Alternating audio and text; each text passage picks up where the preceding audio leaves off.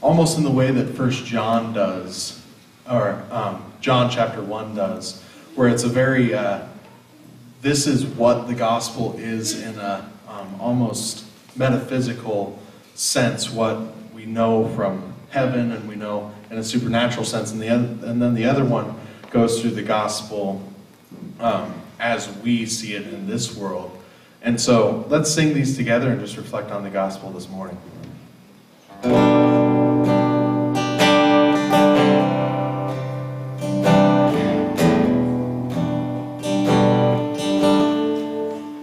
Come behold the wondrous mystery in the dawning of the King.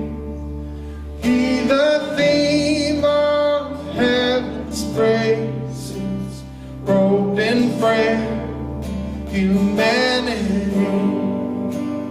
In our longing, in our darkness, now the light of life has come. Look to Christ who condescended, took on flesh to ransom us.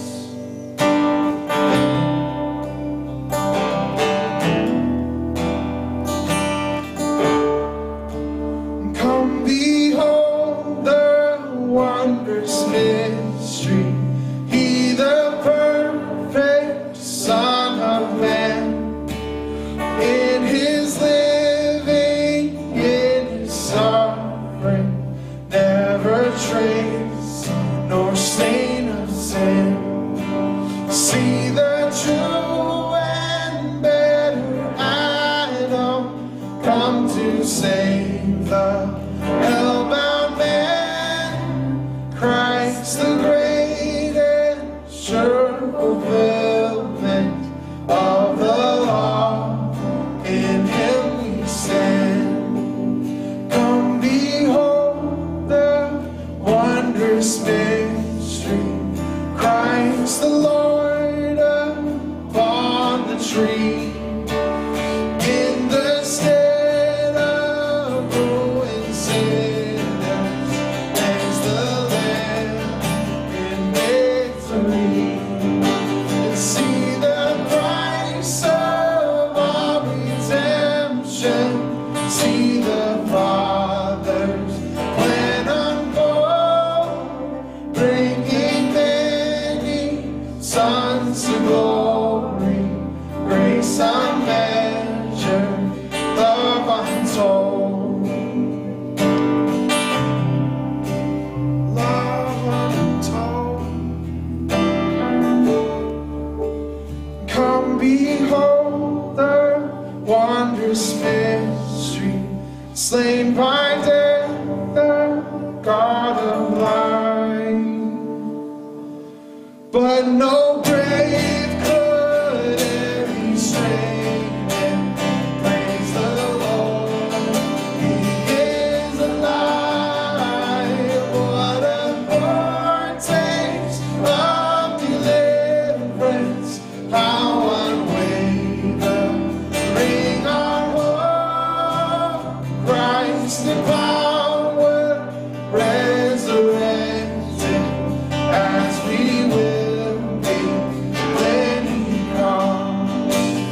What a foretaste of deliverance, how unwavering our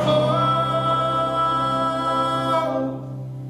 Christ in power, resurrected, as we will be when He comes.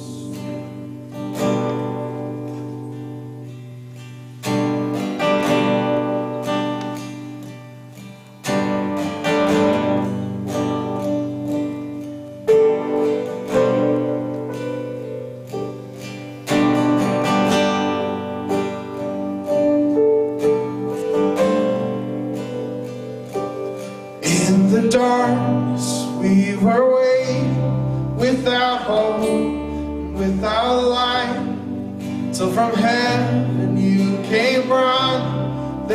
was mercy in your eyes to fulfill the law and promise. To a virgin came the word, from a throne of endless glory to a cradle in the dirt.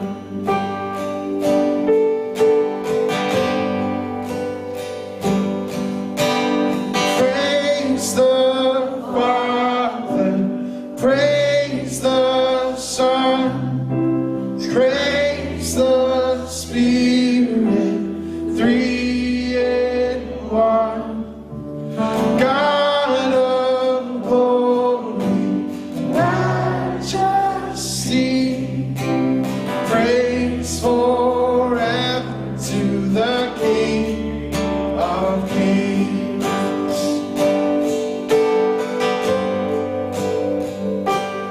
To reveal the kingdom come and to reconcile the lost, to redeem the whole creation. You did not despise the cross, for even in your suffering you saw to the other side, knowing this was our salvation. Jesus, for our sake you died.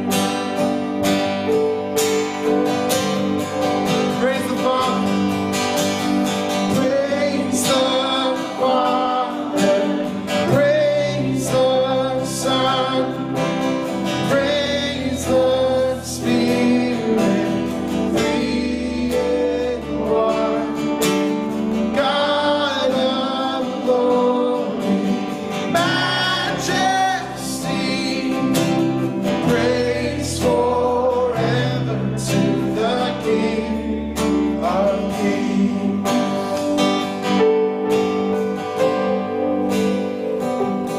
And the morning that you rose, all of heaven held its breath, till that stone was moved for good, for the Lamb had conquered death. And the dead rose from their tombs, and the angels stood in awe, for the souls of all who come to the Father are restored. And the church of Christ was born, and the Spirit and the flame. Now this gospel truth of old shall not be, shall not fade.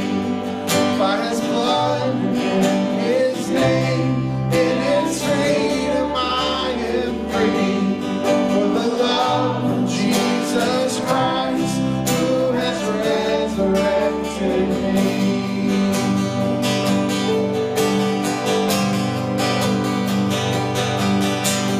Praise the Father, praise the Son, praise the Spirit, three in one. God of glory, majesty, praise forever to the King of Kings. Praise forever to the King of Kings. Praise forever to the King of Kings. Lord, we are so blessed by the gospel, so blessed that you came and died on a cross and rose again and promised us resurrection in the end, Lord. Thank you for all that gospel truth. In your holy, precious name, amen. You may be seated. Good morning, Living Rock. Good to see everybody today. Tomorrow we start our VBS out at the property. And I want to thank everybody who worked so hard. We decorated a shed. That's hard to do. And it looks beautiful, and looks like tomorrow's going to be great weather. So we expect a really good kickoff to our VBS. That'll be all week. And then next Sunday, here's the plan. Next Sunday, we'll have outdoor church, 10 o'clock at the farm property. So setup crews will come in here. We'll wait until Saturday afternoon. We'll look and see how the weather is. And if it looks good, we'll come in here Saturday. We'll bring everything out and we'll get ready for church outside next Sunday, Lord willing. If the weather's bad, we'll stay here. We'll be here next Sunday, but Lord willing, we'll be out there. We have some people lined up to be baptized, about 6 people, and I'm thankful for that. And guess what we're going to do? We're going to have communion. We haven't had communion in many, many months. I miss coming to the Lord's table, and so we're going to do outdoor communion. We're also going to pass the mic around because we want to hear some testimonies of what the Lord is doing in your life. So think about a scripture or something you want to share. And we're working on getting a food truck. And so we'll have burgers and chicken sandwiches and desserts. We're working on that. I'll let you know. Just watch our Facebook and so on for the announcement on that. But you may want to bring a bag lunch, too. We're going to bring the tents and the tables so we can have a picnic together and be together as a church body. So that's next Sunday. And all week, we're just really looking forward to the ministry that God has for us this week. So let's pray. Father in heaven, thank you so much for the chance to be together this morning and have this time of worship, and we need it. As I said to Jim and Dan last Sunday, I will never take morning worship for granted again. It's just so good to be together and to sing and to see your people and your body gathered. We were meant to be together. You made us for community. We're the bride of Christ, and I pray that you would do your work to fill us and feed us this morning through the Word and through this time of worship. I pray we would be encouraged today. You would help us with our fears and anxieties and our worries, that you would answer prayers that we would pray even this morning. We depend on you. You're a good Father. You're a great shepherd, and we are your sheep. We are your people. Thank you for the way you take care of us. Lord, I pray for this school, that you would help them as they reopen their campus here in the elementary school and the middle school. Give them the right plan and give the students great joy and good health as they regather in this building. I pray for all of our schools and the surrounding area, that you would help our students to be safe and healthy. And just, Lord, I pray that there would be a joyful regathering of all of our students in this important time of education. I pray, Lord, for us, as we have not heard yet on where we'll be able to meet. And I pray, Lord, you would find us a place here at the school where we can meet this fall. We depend on you for that as well. We pray, God, for VBS that starts tomorrow night. Thank you for all the work and all the preparation and the volunteers who have signed up to come and work and serve and love on these kids. I pray that there would be great joy and love and peace amongst our VBS staff and families and children this week. And God, we pray for a joyful celebration next week outside on our church property. Lord, I pray for our nation. I pray that there would be mercy and justice in our nation, that the rule of law would be kept and understood and respected, and that wherever there is corruption in whatever place of our government, that you would root that out, and that you would bring in righteousness. Righteousness exalts a nation, the Scripture says. And so, Lord, I pray that whatever is making our nation sick these days, we would turn to you. You would revive our people. You would strengthen our legislators, our executive branch, our judicial branch. that we would love to do mercy and justice, and that we would seek to have a nation where people can walk humbly with God. We need you, God, all the time, every day, even this hour. We commit this time to you and pray that your will would be done in this hour as we gather together. In Jesus' name I pray. Amen. Please stand with me.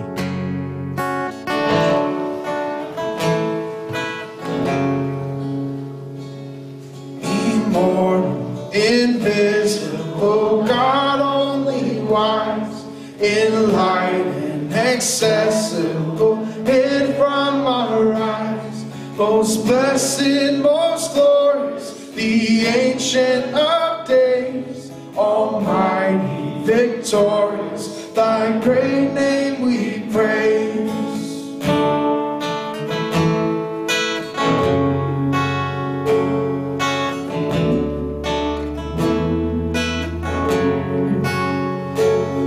Unresting, unhasting, and silent as light, nor wanting, nor wasting, thou rulest in might. Thy justice like mountains are soaring above, thy clouds which are fountains of goodness and love. Though the seasons change, he remains the same. Through his wrath and love, his justice will reign. So may we fear the Lord and honor his name. May we further his kingdom and sing and praise.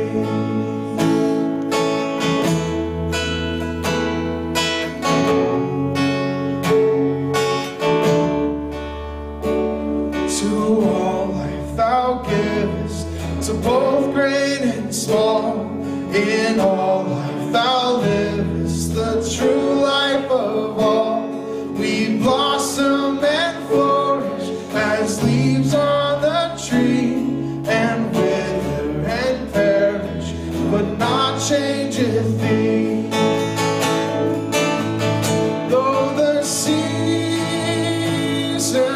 change, he remains the same. Through his wrath and love, his justice will reign. So may we fear the Lord and honor his name. May we further his kingdom and sing his praise.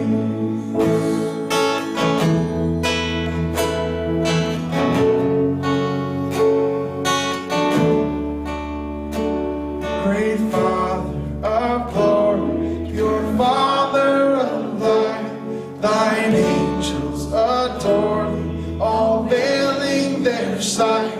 All praise we would render, oh, help us to see. 'Tis only the splendor of light hideth thee.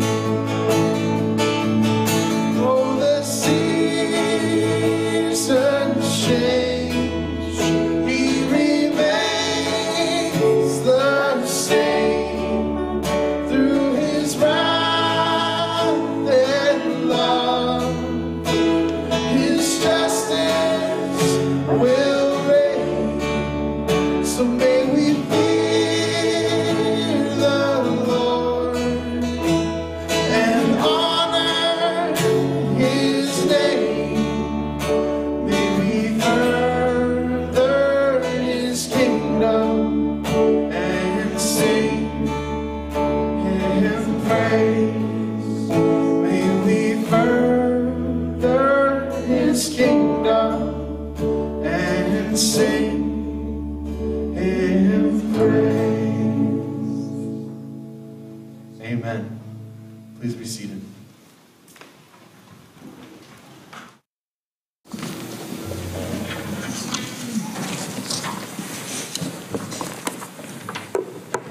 So I want to thank Paul Kruger for helping me with my sermon prep this week.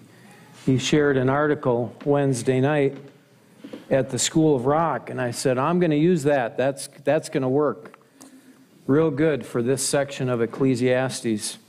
He shared an article by Dr. Erica Komisar.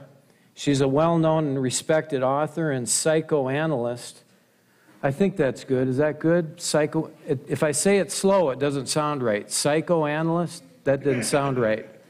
Psychoanalyst, that sounds important. So she wrote in the Wall Street Journal late last year a piece entitled, "Don't Believe in God? ? Lie to your children." That was the title. She says, I'm often asked by parents, how do I talk to my children about death if I don't believe in God or heaven? And my answer is always the same, lie. In other words, tell your kids, there is a God, there is a heaven, even though you don't believe it. And why? Why does she do that? Science.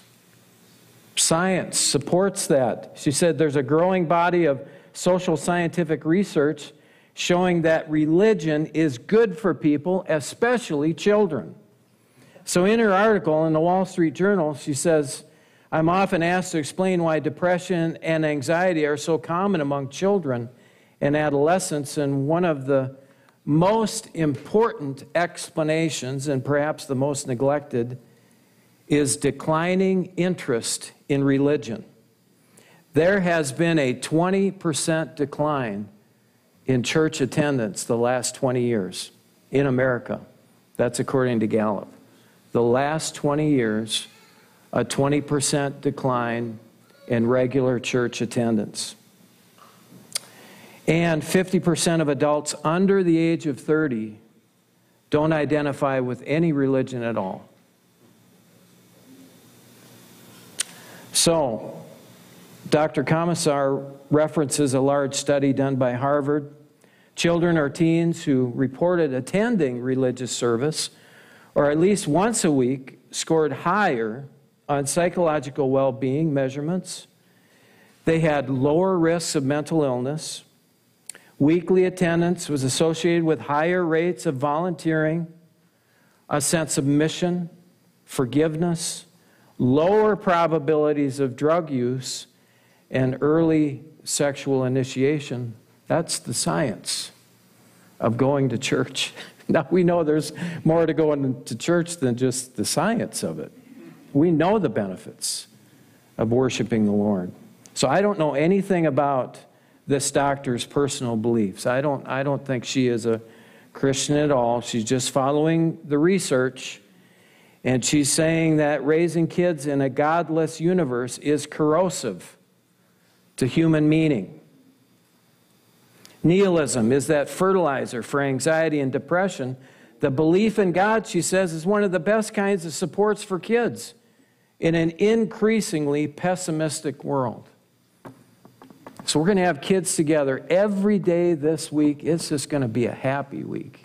The happiest week all summer for all of us. Well, I think the preacher in Ecclesiastes would agree with this doctor.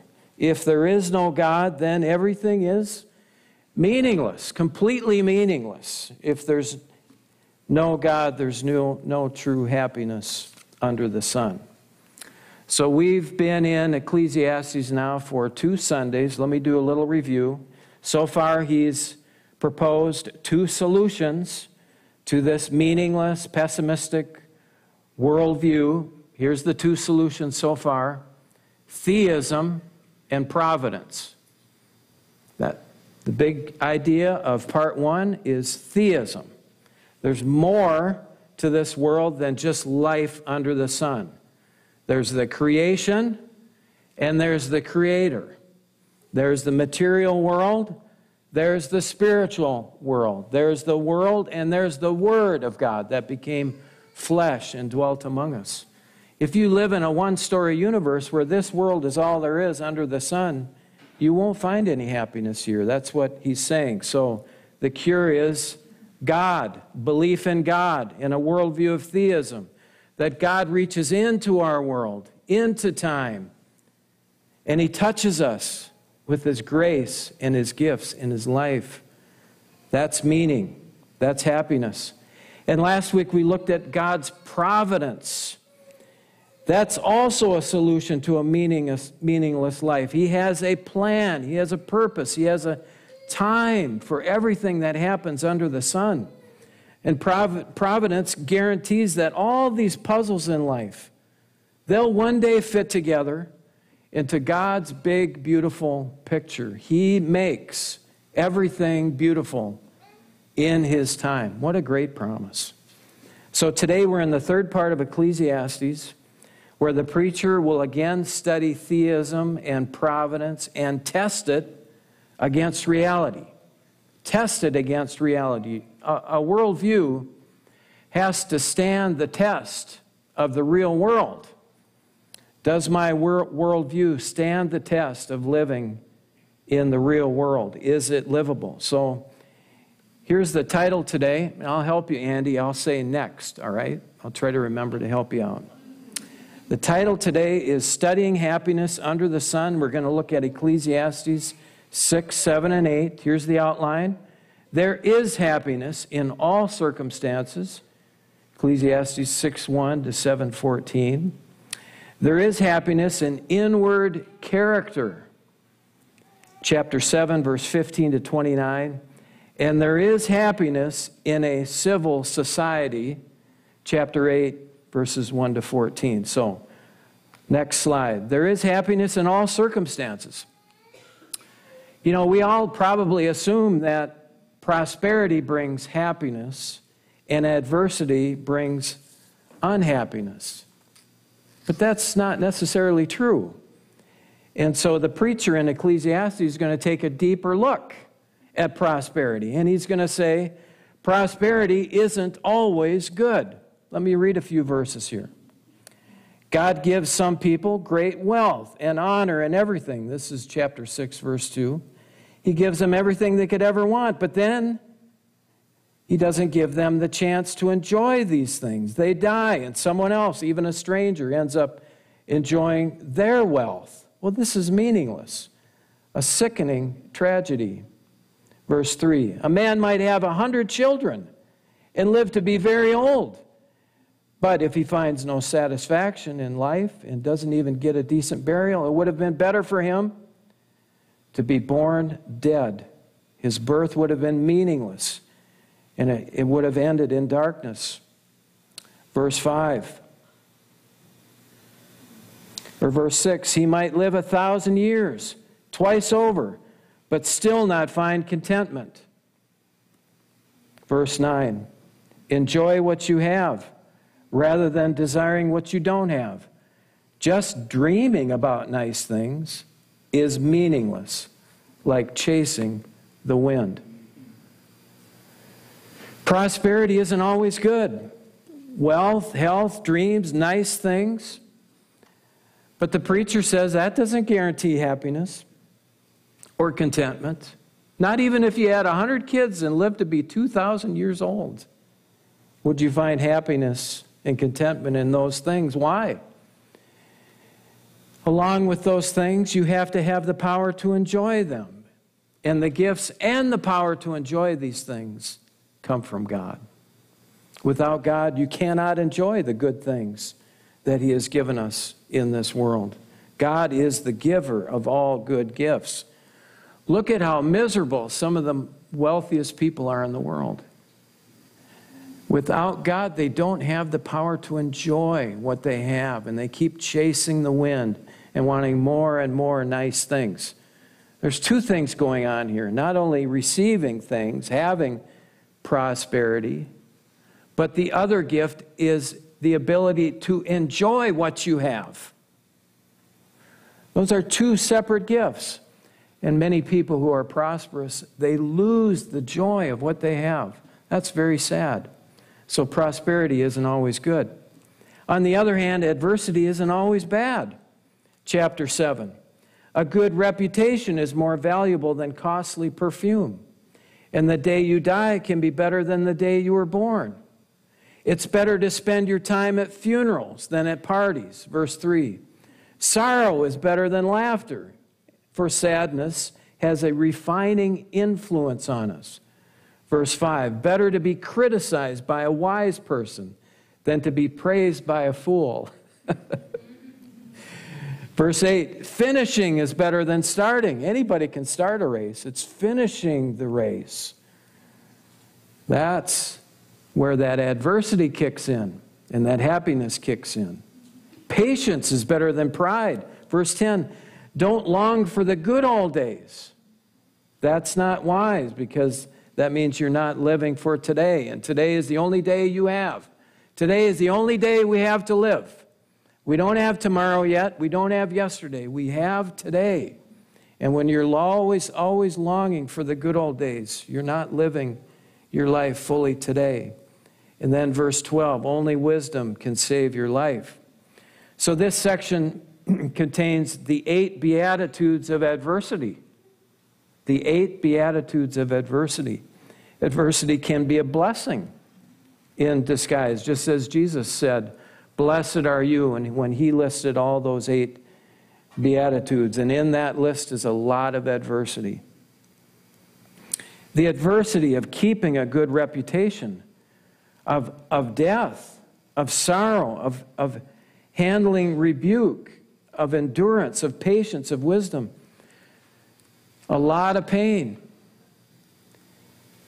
can bring a lot of gain, right? A lot of trials can really increase our toughness. A lot of difficulty can be disguised. Opportunities can be disguised as difficulties. They refine us. They grow us. If I were to give everyone today $1 million as you walk out the door, in 6 months, I might have the most miserable church in Minnesota. Oh, you'd be happy today. I know you. And Monday, you'd be happy. Tuesday, you'd be happy. You'd be happy for a few days. But if I had just handed you windfall wealth, you might be miserable. And we may have a mess in our church. Have you studied the lives of people who win the lottery? You don't want to be that person who wins the lottery. Just one mess after another. Windfall wealth is just no good for us. So in short, I think what he's saying is, don't judge a book by its cover. Don't look at people and say, oh, they must be happy. Oh, they must be miserable. It's not always that way.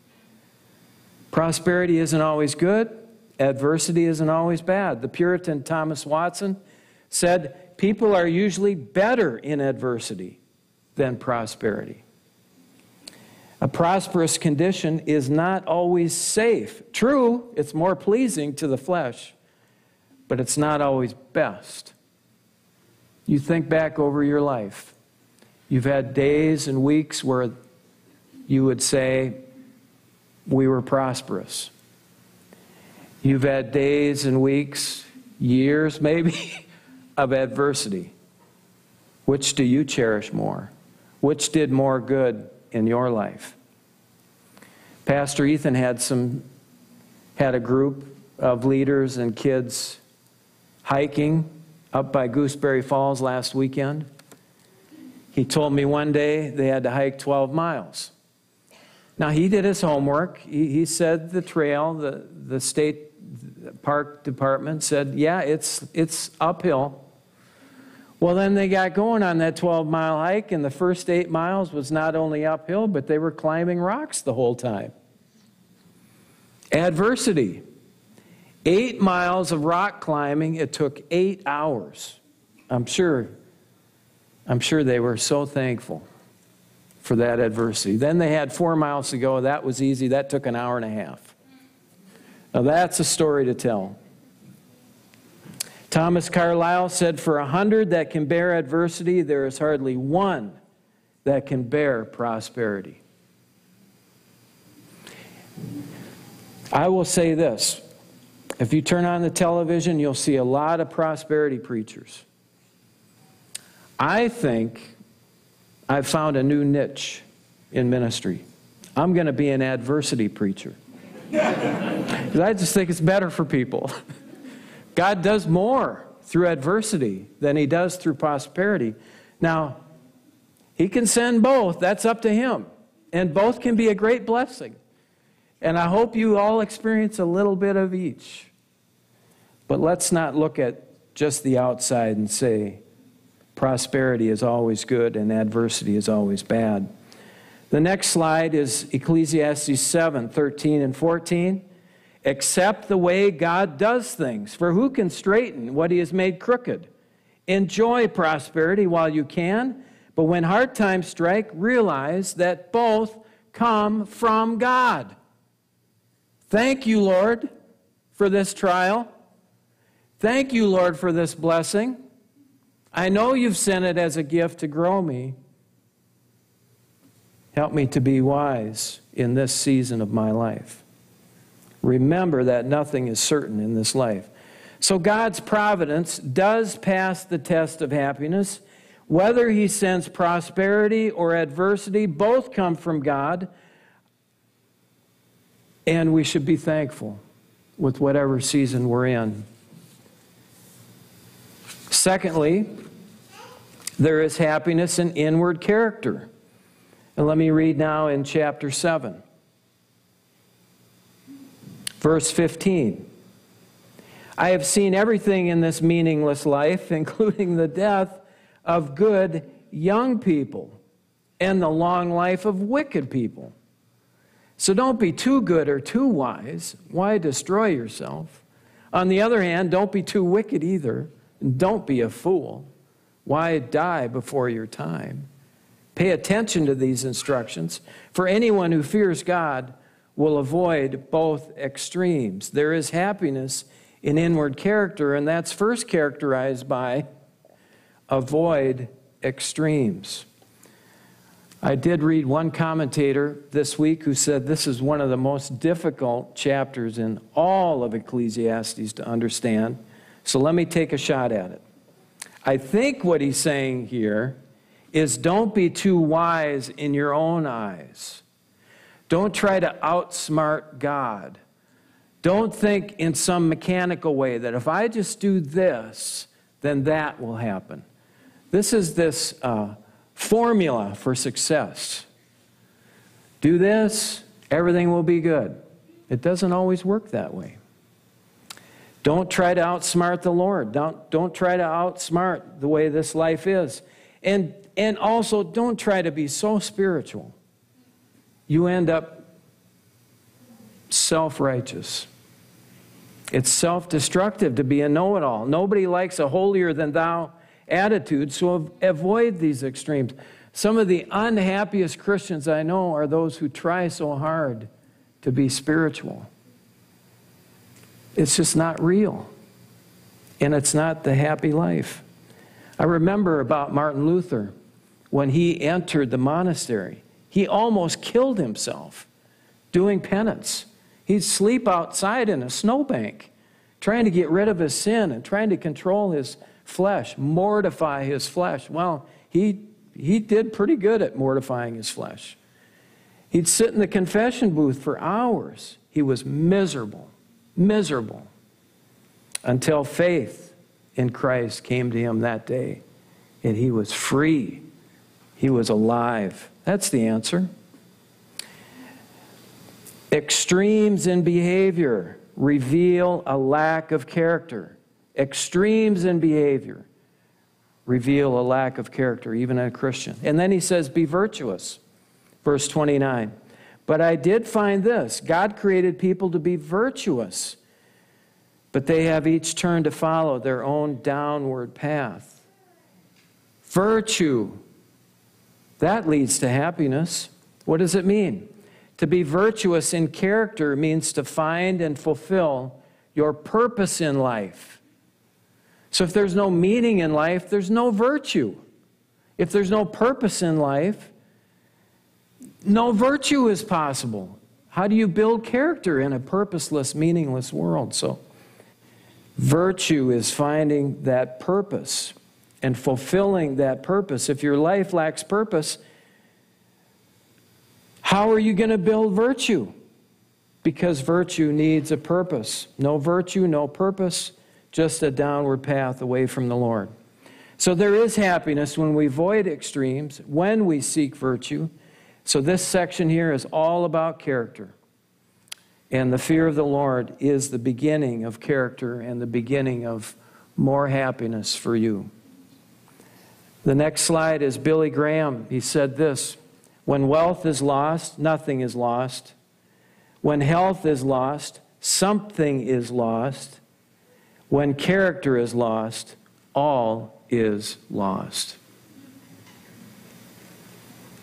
Study the lives of people who are chronically unhappy, and oftentimes there's a weakness of character that is an underlying issue. So happiness comes through an inward character. And then finally, there's happiness in a civil society. Now, this chapter 8, that took me by surprise. I thought I was reading in Romans 13 when I was reading through this, because it's all about the civil government. And I thought, wow, what's the relationship here with happiness and civil society? Happiness is good governance and a civil society. There's a relationship. How much unhappiness is in the world as a result of bad governance and a sick society? Let me read a few of these verses. Verse 2, obey the king, since you vowed to God that you would. Don't try to avoid doing your duty, and don't stand with those who plot evil, for the king can do whatever he wants. His command is backed up by great power. No one can resist or question it. Those who obey him will not be punished. Those who are wise will find a time and a way to do what's right. And then verse 11. When a crime is not punished quickly, people feel it's safe to do wrong. But even though a person sins 100 times and still lives a long time, I know that those who fear God will be better off. He's basically saying, you know, it seems like crime pays. Because you can rob the corner store 100 times and nothing happens to you.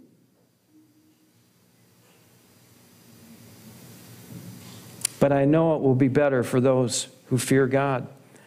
Verse 13, the wicked will not prosper, for they do not fear God. Their days will never grow long, like the evening shadows. Verse 14, and this is not all that is meaningless in our world. In this life, good people are often treated as though they were wicked, and wicked people are often treated as though they were good. This is meaningless, and that would be a sick civil society. You know, many cities have a broken window policy. Have you heard of that? It says that if there's a broken window in any neighborhood or street or alleyway, that first time that window is broken, the authorities should step in and stop it and fix it. Otherwise, you're just going to encourage more people to break more windows. As I read in verse 11, I'll read it again. When a crime is not punished quickly, people feel safe to do more wrong. Norm Geisler said, one of the signs of a bad government is a slow government. Just slow.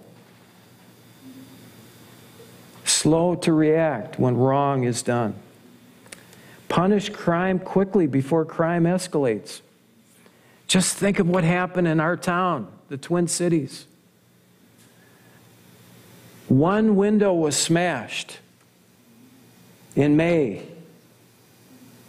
Nothing happened, and 1,500 businesses and buildings were vandalized, and 150 were destroyed. It took 7,000 Minnesota National Guard to bring peace back to our Twin Cities. Isn't that sad? And look at the devastation. That will go on for years and decades to rebuild our city. No civil society, no law and order, no happiness. That's the connection. There can be more happiness in this mixed up world if we have a civil society. Viktor Frankl, he said there are two races of men in this world, but only these two. He said there's the race of decent man and the race of indecent man. Both are found everywhere. They penetrate into all groups of society. No group consists entirely of decent or indecent people. I like that. There's two groups of people in the world, decent people and indecent people, and they're everywhere. So keep your eyes open. If you see something, say something. And be salt and light. There's happiness in a civil society when decent men and women penetrate our government and our streets. There's reason for more happiness. Verse 3 says, do your duty. And part of that duty is to serve your community and to do your civic duty as a citizen in our country. You may wonder, what does that look like? Well, let's go to 1 Timothy 2, 1-4. Next slide. Where Paul says, I urge you first of all to pray for all people, ask God to help them, intercede on their behalf, and give thanks for them. Now that's a prayer guide right there. Pray for all people, ask God to help them, intercede on their behalf, and give thanks for them. That's a prayer guide. Now this next section is a voter guide. Verse 2. Pray this way for kings and all who are in authority, so that we can live peaceful and quiet lives, marked by godliness and dignity. This is good and pleases God our Savior, who wants everyone to be saved and to understand the truth. So a civil society needs a praying people. A civil society needs engaged people. People who vote. People who promote peaceful living. Vote for those who promote peaceful living. Vote for the ones who value godliness and dignity. Vote for the ones who desire to do good under God. And vote for the ones who will protect our liberty to be Christians and spread the gospel. A civil society can be a happier society for everyone. Amen. So what's the conclusion to this section? Next slide, Ecclesiastes 8:15. So I recommend having fun, because there's nothing better for people in this world than to eat, drink, and enjoy life.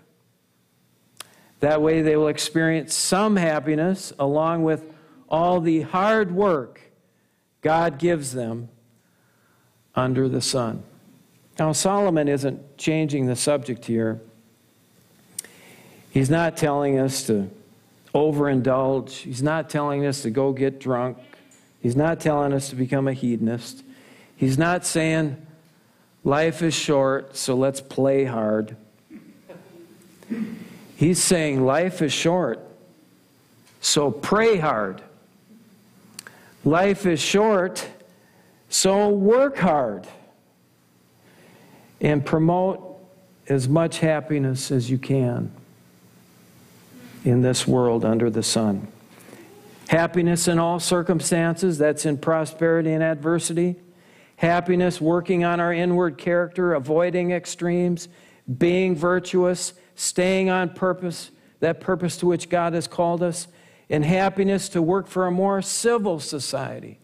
Praying for our leaders, our president, our governor, our police, our first responders. Praying for our neighborhood.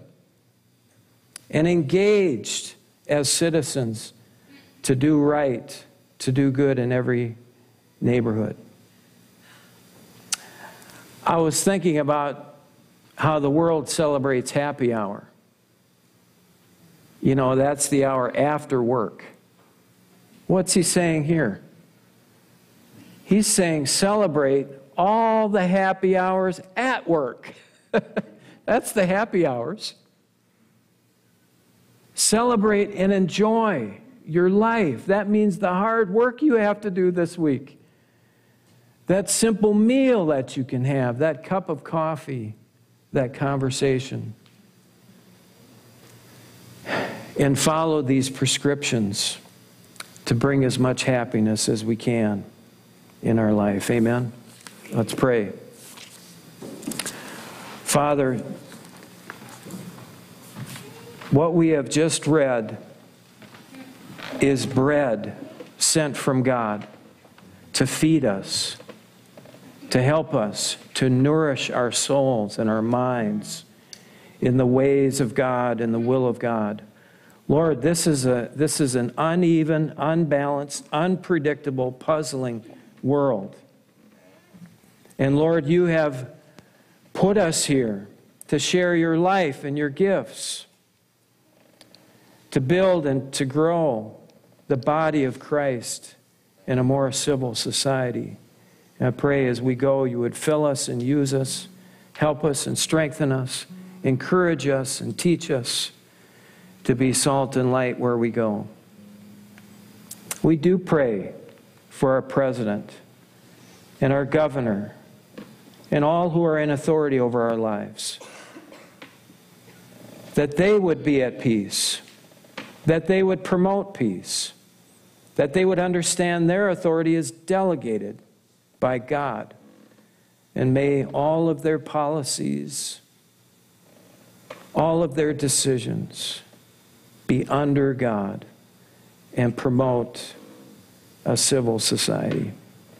Lord, we need you more than ever these days, and I pray we would do what we can as a church to be a blessing to our town and our neighborhoods as we go. We pray in Jesus' name. Amen. Let's stand and sing before we go today. So we're going to sing a new song that's an old scripture. And let's sing this and bless each other by it.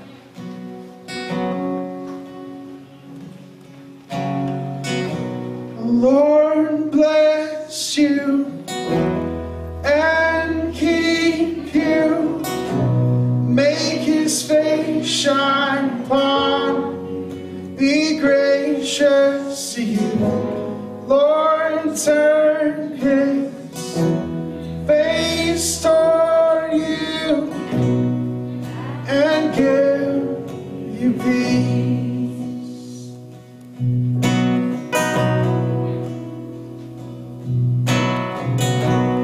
Lord bless you and keep you. Make his face shine upon, be gracious to you. Lord, turn his face toward you and give you peace.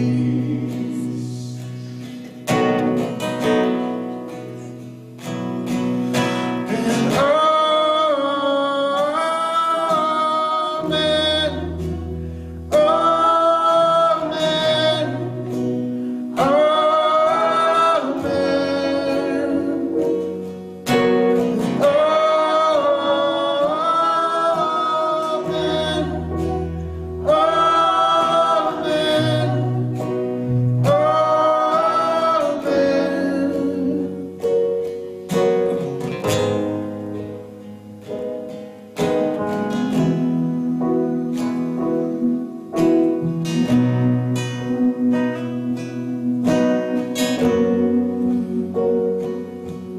his favor be upon you and 1,000 generations, your family and your children and their children and their children. May his presence go before you and behind you and beside you, all around you, within you.